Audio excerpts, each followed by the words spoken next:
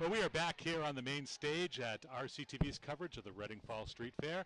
My name is Kevin Vent. This is Laura Crook, and we are privileged to have a candidate for the 6th Congressional District in Massachusetts, Richard Tisei, with us here today. Nice to meet you here today. Thank you very much for having me. I appreciate it. So you've been walking around the street fair. What's your favorite part of the street fair today? Well, you know what? I'm hungry, so I'm going to eat some of the food on the way. And I've been coming to this for quite a while when I represented the town, and it's nice to see how it's grown, like a little larger every year, and you have more vendors and more organizations participating. And I think it's a really good thing to bring out the community and to really help build community spirit. I understand you had the opportunity to give the prize for the car show also along with Charlie Baker. Is that correct? No, I didn't do that. Oh, I thought I'd heard that. I would have liked to, though. I thought I'd heard that. Somebody would have been happy with me, right? So as you are entering or kind of during this campaign, I know that campaigns have a lot of challenges, but what is your favorite part about campaigning for office? I really like meeting people, and so I got to meet 100,000 people before November. So I got to meet a lot, but I like to really meet people and listen to people. And when you listen to people, you find out that they're extraordinary people who live here in Reading and throughout the district. And you also hear some of the issues and problems that they're having. And I've always tried to be a problem solver when I was in the legislature, and I want to bring people's concerns from here to Washington. And most people, who are watching TV and just, reading the newspapers have a general sense that something's seriously wrong in our country and the country's headed in the wrong direction. And, I represented Reading for 20 years in the state Senate, and I always tried to be very grassroots in the sense that, I always try to have my finger on the pulse of what people in Reading were thinking and what they wanted, and try to bring that to the State House when I voted on things and try to get things done. And that's what we need right now, is we need some people down there who are more connected, I think, with their communities, and who put their love of country first before their love of party. So how do you anticipate trying to strengthen that bond between the Congress in Washington and the people here back in the 6th District? Well, again, I think we should clean house down there right now on both sides of the aisle probably, and just bring some new people in who have a different perspective on things. And my professional life, I'm a real estate agent, and I deal with very emotional buyers and sellers and obstacles in the middle. Really? They're emotional. Oh, yeah.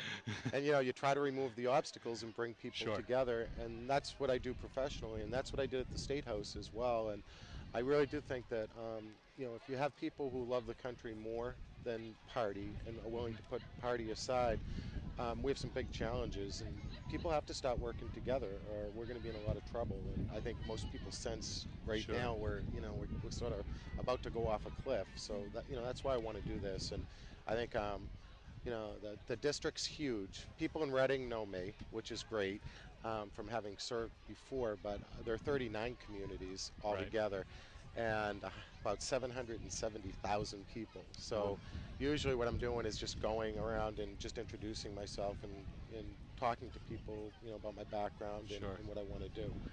Now, obviously, as you mentioned, there are a lot of different issues facing our country at this time. If you had, and I know this is hard to do, but if you had to pick one or two, what do you see as priorities for Congress to be working on in this next session? What I hear the most from people, again, is jobs and the economy. And the economy isn't creating the type of jobs that you need to live, work, and raise a family here in Reading or this region the way it used to years ago. And the reason why that's happening is because there are just so many regulations and so many taxes and so many disincentives for people, particularly small businesses, to hire people and to take a risk.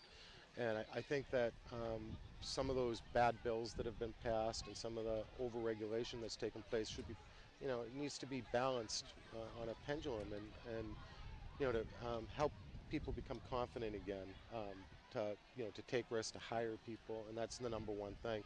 And then the country is $17 trillion in debt. And I saw the other day a statistic that said that every kid who's born today owes $53,000 towards the $17 trillion debt. And that's no way to start, a life for kids. And the most interesting thing is every group I speak to, I'll always say to people in the room, raise your hand if you have kids or grandkids, and everybody does. And then I'll say, well, raise your hand if you think your kids and your grandkids are going to have the same standard of living, job opportunities, educational opportunities that you've had during your lifetime. and nobody ever raises their hand. That's interesting. And I think that's really symbolic. I very think telling. Telling Yes. of what's going on in the country. So. Yeah. Wow, yeah. Well, great points, great thoughts. Do you have any plans for the rest of the fair? Well, I'm here today. I'm here probably for another couple hours, and then I'm heading up to North Andover, and I'm going to try to get some lunch. While I'm here, I'm smelling everything over here, and yes. it's pretty good. And I just want to meet a lot of people.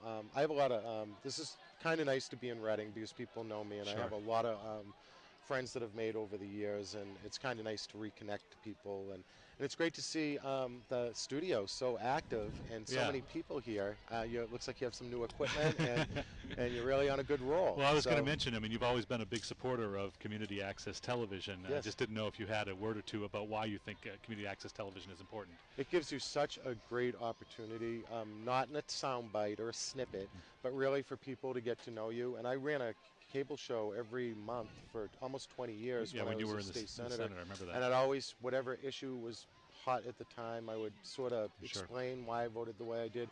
And I'd be in the supermarket, and somebody would come up to me and say, "Hey, I saw you on Reading, public access," and it makes people very accountable. And and it's the best. It's a really good way to reach people. Well, so my hope would be is when you're in Congress, you can do some of that same kind of thing again. Absolutely. Well, I understand how important this is, and for anybody out there watching, support the local Reading public access station because you get a real wealth of, inclusiveness and sense of community out of it. Sure. Definitely.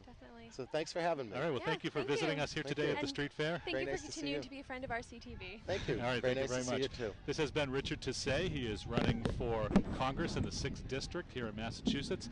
The primary is coming up on Tuesday, and of course, general election in November.